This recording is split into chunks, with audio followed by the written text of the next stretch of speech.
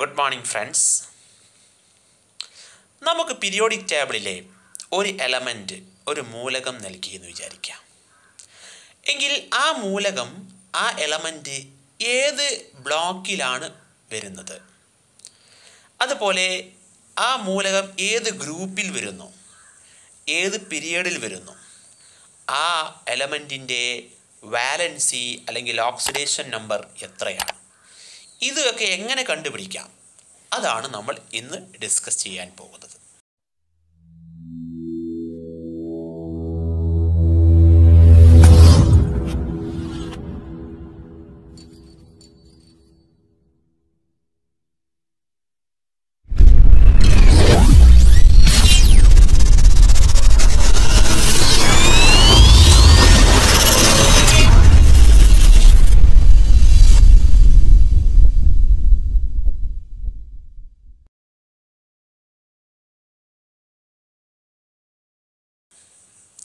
അപ്പോൾ നമുക്കറിയാം periodic table അതിന് നമ്മൾ 18 ഗ്രൂപ്പുകളുണ്ട്. നമുക്കറിയാം അതിൽ 18 ഗ്രൂപ്പുകളുണ്ട്.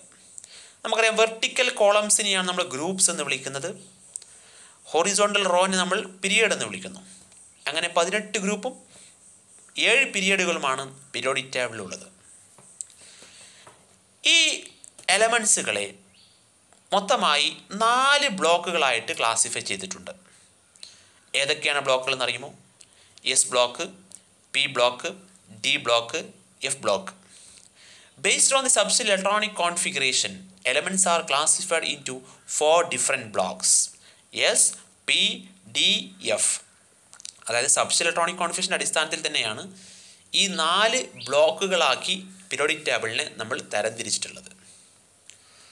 അപ്പോൾ ഏതൊക്കെയാണ് ഈ ബ്ലോക്ക്? എസ് ബ്ലോക്ക് ഏതൊക്കെയാണ്? ഒന്നാമത്തെയും രണ്ടാമത്തെയും ഗ്രൂപ്പ് നമുക്കറിയാം, അഥവാ alkali മെറ്റൽസും alkali earth മെറ്റൽസും.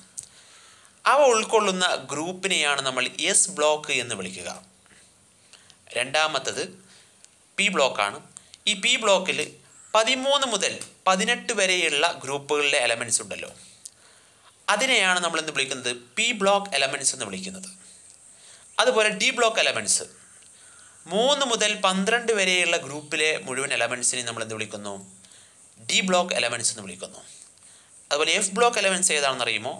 F block elements എന്ന് പറഞ്ഞാൽ the elements placed in the bottom of periodic table in 2 separate rose. Periodic ടേബിളിൻ്റെ താഴ്ഭാഗത്ത് സെപ്പറേറ്റ് 2 റോസ് ആയിട്ട് കൊടുത്തിട്ടില്ലേ, അതാണ് എഫ് ബ്ലോക്ക് എലമെൻറ്റ്സ്. അപ്പോൾ ഈ എസ് ബ്ലോക്കിനെയും പി ബ്ലോക്കിനെയും കോമൺ ആയിട്ട് ഒരു പേര് പറയാറുണ്ട്, അത് കളക്റ്റീവ്ലി അതിനൊരു പേര് പറയാറുണ്ട്. അതാണ് റെപ്രസെൻറ്റേറ്റീവ് എലമെൻറ്റ്സ് അല്ലെങ്കിൽ പ്രാതിനിധ്യ മൂലകങ്ങൾ എന്ന് പറയും. S block and P blocks R collectively known as representative elements. Okay, ഇനി നമുക്കൊരു എലമെൻറ്റ് തന്നാൽ എങ്ങനെയാണ് അതിൻ്റെ സബ്ഷെൽ ഇലക്ട്രോണിക് കോൺഫിഗറേഷൻ ഉപയോഗിച്ചുകൊണ്ട് നമ്മൾ അതിൻ്റെ ബ്ലോക്ക് കണ്ടെത്തും എന്നാണ് നമ്മൾ പറയാൻ പോകുന്നത്. അതായത് അതിനുള്ള രീതി എന്താണെന്ന് വെച്ചാൽ, നമ്മളൊരു എലമെൻറ്റ് തന്നു കഴിഞ്ഞാൽ അതിൻ്റെ സബ്ഷെൽ ഇലക്ട്രോണിക് കോൺഫിഗറേഷൻ എഴുതി നോക്കുക. അപ്പോൾ the subshell to which last electron enter is the same as the block of that element.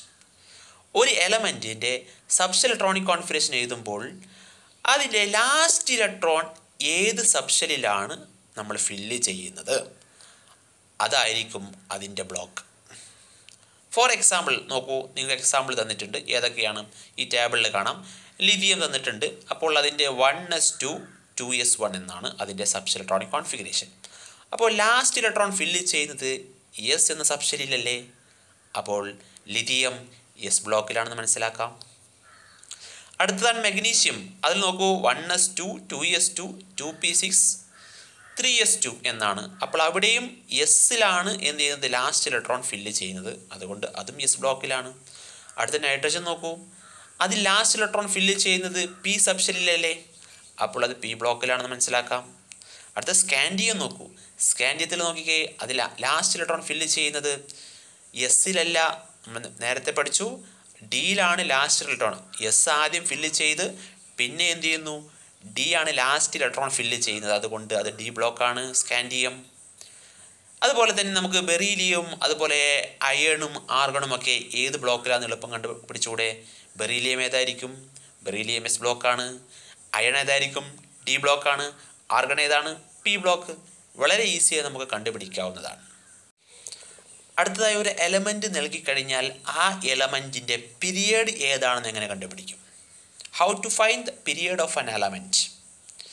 അപ്പോൾ അതിൻ്റെ സബ്സ് ഇലക്ട്രോണിക് കോൺഫിഗറേഷൻ നമ്മൾ എഴുതുക. അപ്പോൾ ദ ഹയസ്റ്റ് ഷെൽ നമ്പർ അല്ലെങ്കിൽ the outer most shell number is same as the period number. Subs electronic configuration എഴുതുമ്പോൾ അതിലെ outer most shell number നോക്കിക്കൊണ്ട് അല്ലെങ്കിൽ ഹയസ്റ്റ് ഷെൽ നമ്പർ നോക്കിക്കൊണ്ട് അത് എന്തിന് തുല്യമായിരിക്കും? പീരിയഡിൻ്റെ നമ്പറിന് തുല്യമായിരിക്കും. ഫോർ എക്സാമ്പിൾ നമ്മൾ ഈ ടേബിളിൽ തന്നിരിക്കുന്ന നോക്കൂ, ബെറീലിയം തന്നിട്ടുണ്ട് അല്ലേ? ബെറീലിയം എന്ന് പറയുമ്പോൾ 1s2 2s2 എന്നാണ് വരുന്നത്. അപ്പോൾ ഏറ്റവും ഔട്ടർ മോസ്റ്റ് ഷെൽ നമ്പർ എത്രയാണ്? 2 ആണ്. എന്ന് പറഞ്ഞാൽ ബെറീലിയം സെക്കൻഡ് പീരീഡിലെ ഒരു എലമെൻ്റ് ആണ്. അടുത്തത് കാർബൺ ആണ്. കാർബൺ ആകുമ്പോൾ 1s2 2s2 2p6 എന്നാണ് വരുന്നത്. അപ്പോൾ അവിടെയും last outer most shell number എത്രയാണ്? 2 ആണ്. അതുകൊണ്ട് രണ്ടാമത്തെ പീരീഡിലാണ് കാർബൺ വരുന്നത് മനസ്സിലാക്കാം. സോഡിയം ആകുമ്പോൾ എത്രയാണ്? 1s2 2s2 2p6 3s1 എന്നാണ്. അപ്പോൾ എന്താണ് ലാസ്റ്റ് വരുന്നത്? 3 ആണ് ഷെൽ നമ്പർ. അതുകൊണ്ട് മൂന്നാമത്തെ പീരീഡിലാണ് സോഡിയം ഉള്ളത് മനസ്സിലാക്കാം. പൊട്ടാസ്യം നോക്കൂ, 4s1 ആണ് വരുന്നത്. അതുകൊണ്ട് നമുക്ക് ലാസ്റ്റ് 4 ആണ് ഔട്ടർ മോസ്റ്റ് ഷെൽ നമ്പർ പൊട്ടാസ്യത്തിൻ്റെ. അതുകൊണ്ട് നമുക്ക് നാലാമത്തെ പീരീഡിലാണ് പൊട്ടാസ്യം വരുന്നത് നമുക്ക് മനസ്സിലാക്കാൻ പറ്റും. അടുത്തത് ഗ്രൂപ്പുകളാണ്. എങ്ങനെയാണ് ഗ്രൂപ്പ് നമ്പർ കണ്ടെത്തുക? ഒരു എലമെൻറ്റിൻ്റെ ഗ്രൂപ്പ് നമ്പർ, ഒരു മൂലകത്തിൻ്റെ ഗ്രൂപ്പ് നമ്പർ എങ്ങനെ കണ്ടെത്താം? ഇതിന് ഓരോ ബ്ലോക്കിനും വ്യത്യസ്തമായ റൂളുകളാണുള്ളത്. ബ്ലോക്ക് കണ്ടെത്താനും പീരീഡ് കണ്ടെത്താനും നമുക്ക് കോമൺ റൂളാണെങ്കിലും ഗ്രൂപ്പ് കണ്ടെത്താൻ ഓരോ ബ്ലോക്കിനും വ്യത്യസ്തമായ റൂളുകളാണ്. അപ്പോൾ നമുക്ക് നോക്കാം. ഒന്നാമത്തെ എസ് ബ്ലോക്കാണ്. എസ് ബ്ലോക്ക് ആണെങ്കിൽ, എസ് ബ്ലോക്ക് എലമെൻ്റ് ആണെങ്കിൽ അതിലെ ഗ്രൂപ്പ് നമ്പർ എങ്ങനെ കണ്ടെത്താം? അപ്പോൾ നമുക്കൊരു എലമെൻറ്റ് തന്നു. ആ എലമെൻറ്റ് അത് എസ് ബ്ലോക്ക് എലമെൻ്റ് ആണെങ്കിൽ അതിൽ ഏത് ഒന്നാമത്തെ ഗ്രൂപ്പാണോ രണ്ടാമത്തെ ഗ്രൂപ്പാണോ എന്നാണ് നമ്മൾ കണ്ടെത്തേണ്ടത്. അപ്പോൾ the number of the electron present in the outer most S subshell will be the group number. അതായത് സബ്സ് ഇലക്ട്രോണിക് കോൺഫിഗറേഷൻ എഴുതുമ്പോൾ ഔട്ടർ മോസ്റ്റ് എസ് സബ്ഷെല്ലിലുള്ള ഇലക്ട്രോണുകളുടെ എണ്ണം, അതിനെയാണ് നമ്മൾ ഗ്രൂപ്പ് നമ്പർ എന്ന് പറയാം. അപ്പോൾ ഫോർ എക്സാമ്പിൾ നമ്മൾ ലിഥിയം എടുക്കുക. അപ്പോൾ എന്ത് ചെയ്യും? 1s2 2s1 എന്നാണ്. അപ്പോൾ ലാസ്റ്റ് വരുന്ന എസ് സബ്ഷെൽ 2s1ലെ ലാസ്റ്റ് വരുന്ന ഇലക്ട്രോൺ 1 എന്നാണ് മുകളിൽ വരുന്നത്. അതുകൊണ്ട് ലിഥിയം ഒന്നാമത്തെ ഗ്രൂപ്പാണെന്ന് മനസ്സിലാക്കാം. സോഡിയം എടുക്കുമ്പോൾ അതുപോലെ തന്നെയാണ്. 3s1 എന്നാണ് വരുന്നത്. ലാസ്റ്റ് എസ് സബ്ഷെല്ലിന് മുകളിൽ 1 എന്നാണ് വരുന്നത് കൊണ്ട് സോഡിയം ഒന്നാമത്തെ ഗ്രൂപ്പാണെന്ന് മനസ്സിലാക്കാം. മഗ്നീഷ്യം ആകുമ്പോൾ 3s2 എന്നാണ് വരുന്നത്. അപ്പോൾ അവിടെ എന്താണ്? രണ്ടാമത്തെ ഗ്രൂപ്പിലാണ്, എസ് ബ്ലോക്കിലെ രണ്ടാമത്തെ ഗ്രൂപ്പിലാണ് ആര്? മഗ്നീഷ്യം വരുന്നത് മനസ്സിലാക്കാം. കാൽഷ്യം ആണെങ്കിൽ ഇതുപോലെ തന്നെയാണ്, രണ്ടാമത്തെ ഗ്രൂപ്പിലാണ് കാൽഷ്യം വരുന്നത് നമുക്ക് മനസ്സിലാക്കാവുന്നതാണ്. അഥവാ ഔട്ടർ മോസ്റ്റ് എസ് സബ്ഷെല്ലിലെ ഇലക്ട്രോണുകളുടെ എണ്ണം നോക്കിക്കൊണ്ട് നമുക്ക് എസ് ബ്ലോക്ക് എലമെൻസിൻ്റെ ഗ്രൂപ്പ് നമ്പർ കണ്ടെത്താവുന്നതാണ്. അടുത്ത പി ബ്ലോക്ക് എലമെൻ്റ് ആണ്. പി ബ്ലോക്ക് എലമെൻറ്റ് എന്ന് പറയുമ്പോൾ നമ്മൾ പറഞ്ഞു 13 to 18th ഗ്രൂപ്പാണ് എന്ത്? പി ബ്ലോക്ക് എലമെൻറ്റ്സ് പറയുക. The group number of p block elements is obtained by adding 12 to the number of electrons present in the outermost p subshell. അതായത് outermost P സബ്ഷെല്ലിലെ ഇലക്ട്രോണുകളുടെ എണ്ണത്തോടു കൂടി 12 ആഡ് ചെയ്യുമ്പോൾ കിട്ടുന്നതാണ് ഗ്രൂപ്പ് നമ്പർ ആരുടെ? P block എലമെൻസിൻ്റെ. അതായത് group number is obtained by adding 12 to the number of electrons present in the outermost P subshell. Outermost P സബ്ഷെല്ലിനോട് 12 add ചെയ്താൽ നമുക്ക് P block എലമെൻസിൻ്റെ എന്ത് കിട്ടും? ഗ്രൂപ്പ് നമ്പർ കിട്ടും. ഫോർ എക്സാമ്പിൾ ബോറോൺ എടുക്കാം. Boron ആണെങ്കിൽ 1s2 2s2 2p1 ആണ്. അപ്പോൾ 2p1 ആയതുകൊണ്ട് ആ ഔട്ടർമോസ്റ്റ് പി സബ്ഷെല്ലിൽ ഒരു ഇലക്ട്രോൺ ഉള്ളത്, അതിലേക്ക് 12 ആഡ് ചെയ്താൽ 13 കിട്ടും. അപ്പോൾ ബോറോൺ 13ാമത്തെ ഗ്രൂപ്പിലുള്ള അംഗമാണ് മനസ്സിലാക്കാം. അതുപോലെ തന്നെ നൈട്രജൻ എടുക്കുക. അപ്പോൾ 1s2 2s2 എത്ര കിട്ടും? 2p3 എന്ന് കിട്ടും അല്ലേ? അപ്പോൾ എന്താണ്? 2p3 ആണെങ്കിൽ അപ്പോൾ എന്ത് കിട്ടും നമുക്ക്? അതിലേക്ക് 12 ആഡ് ചെയ്താൽ 3 + 12 എത്രയാണ്? 15 എന്ന് കിട്ടും. അപ്പോൾ 15th ഗ്രൂപ്പാണ് നൈട്രജൻ എന്ന് മനസ്സിലാക്കാം. നിയോൺ ആണെങ്കിൽ നമുക്ക് എന്ത് കിട്ടും? 1s2 2s2 2p6 എന്ന് കിട്ടും. അപ്പോൾ അതിലേക്ക് നമ്മൾ 12 ആഡ് ചെയ്താൽ 18 എന്ന് കിട്ടും. അപ്പോൾ നിയോൺ 18ാമത്തെ ഗ്രൂപ്പാണെന്ന് മനസ്സിലാക്കാം. ഇതുപോലെ പി ബ്ലോക്ക് എലമെൻസിൻ്റെ ഗ്രൂപ്പ് നമ്പർ നമുക്ക് കണ്ടുപിടിക്കാവുന്നതാണ്. ഇനി അടുത്തത് അതിലെ ഡി ബ്ലോക്ക് എലമെൻസ് ആണ്. ഡി ബ്ലോക്ക് എലമെൻസിൻ്റെ ഗ്രൂപ്പ് നമ്പർ എങ്ങനെ കണ്ടെത്തും? ഇപ്പോൾ നമുക്ക് ഡി ബ്ലോക്ക് എലമെൻസ് എന്ന് പറഞ്ഞാൽ 3 മുതൽ 12 വരെയുള്ള ഗ്രൂപ്പുകളെയാണ് നമ്മൾ എന്ത് വിളിക്കുന്നത്? ഡി ബ്ലോക്ക് എലമെൻസ് എന്ന് വിളിക്കുക. അപ്പോൾ എങ്ങനെ കണ്ടതെന്ന് വെച്ചാൽ നമ്മൾ അതിൻ്റെ സബ്ഷെൽ ഇലക്ട്രോണിക് കോൺഫിഗറേഷൻ എഴുതുന്ന എക്സാമ്പിളുകൾ നോക്കാം. സ്കാൻഡിയം മുതൽ സിങ്ക് വരെയുള്ള സബ്ഷെൽ ഇലക്ട്രോണിക് കോൺഫിഗറേഷൻ നൽകിയിട്ടുണ്ട്. അപ്പോൾ അതിലൊക്കെ കാണാൻ പറ്റും. ഇപ്പോൾ സ്കാൻഡിയത്തിൻ്റെ കേസാണെങ്കിൽ 3d1:4s2 എന്നാണ്. ടൈറ്റാനിയം ആണെങ്കിൽ 3d2:4s2 എന്നാണ്. വനേഡിയം എന്ന് പറയുമ്പോൾ 3d3:4s2, ക്രോമിയം 3d5:4s1, അങ്ങനെ സിങ്ക് വരെ എഴുതിയിട്ടുണ്ട്. അപ്പോൾ അത് നോക്കുമ്പോൾ കാണാൻ പറ്റും അതിൻ്റെ ഗ്രൂപ്പ് നമ്പറും ആ ടേബിളിന് മുകളിൽ കൊടുത്തിട്ടുണ്ട്. അപ്പോൾ ഈ സബ്ഷെൽ ഇലക്ട്രോണിക് കോൺഫിഗറേഷനിൽ നിന്ന് എങ്ങനെയാണ് ആ ഗ്രൂപ്പ് നമ്പർ കിട്ടുക?